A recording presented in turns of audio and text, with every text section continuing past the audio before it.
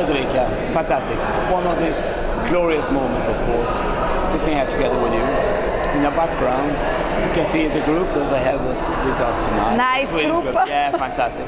And the 30 people together with us, and of course Luca Fassone and Cinzia, chef for from tonight, who Piemonte. made the meal. But most of all, we have the most glorious wines combined with the food, and I think the combination was fantastic. It was a great combination. It was, and it is more than fantastic we had, of course. But now, when we have the wines in our glasses, there's a lot of people out there always looking forward to what the different vintages could be like, and which is coming close to you now. Of course, I see some of the beautiful wines there tonight, and it is the 2010. What was the 2010 like? So, 2010 vintage was actually, I would say, a good vintage, even if it was a hard vintage to manage.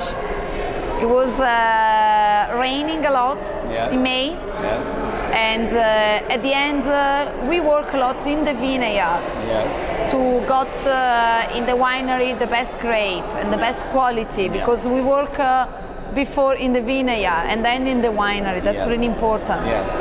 So we work a lot in the vineyard, taking a lot of effort. Taking care about each grapes. We reduce the quantity, so we cut actually the production. So we got less quantity at the end, but what was remaining was really the best that we can add. So speaking about the general vintage, was not 5-star vintage. But at the end we still got our quality in the winery. That's the important part.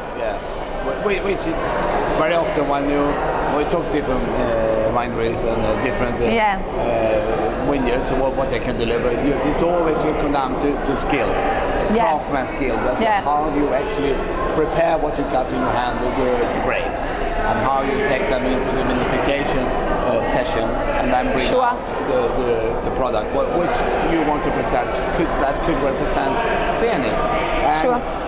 When hearing the group in the nice people, the laughter, the fun, and also they had the wines here tonight, and Zeni wines brings a lot of joy to so many persons, and enjoyment, of course, of having a good wine. And talking just about 2010, that's a difficult year.